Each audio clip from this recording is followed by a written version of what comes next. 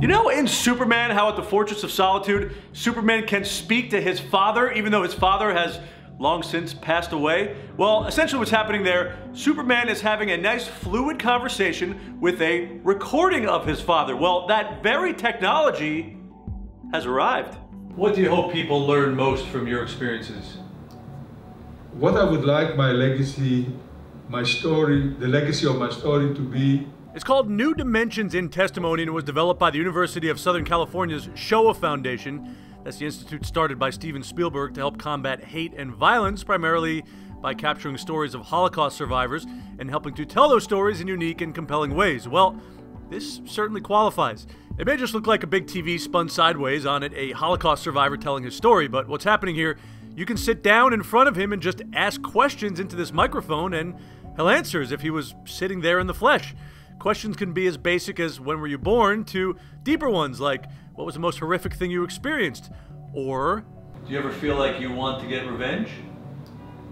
I'm not a revengeful person. So I wanted justice. And justice is not revenge. Holocaust survivors have been speaking in classrooms for a couple of generations now and telling their story and engaging with young people. And we realise that that opportunity is soon to be lost. And we wanted to try and capture that intimate moment by which when young people have heard the story of a Holocaust survivor, they can ask their own questions about their lives and the causes and consequences of their experiences. Now, if you're among those who likes the gritty, techie details on what's happening behind the scenes, how it's actually working, strap in.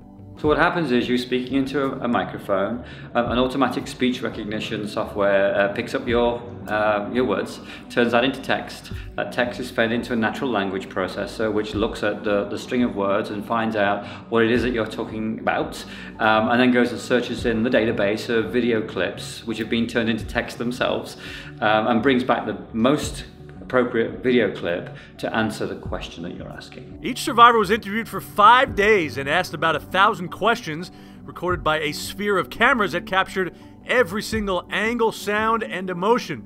Back to the Superman part. If you're wondering whether maybe you'll be able to someday speak to loved ones who have passed on in this way, the Shoah Foundation says, yeah, an offshoot of the institute called Storyfile was created pretty much to do exactly that.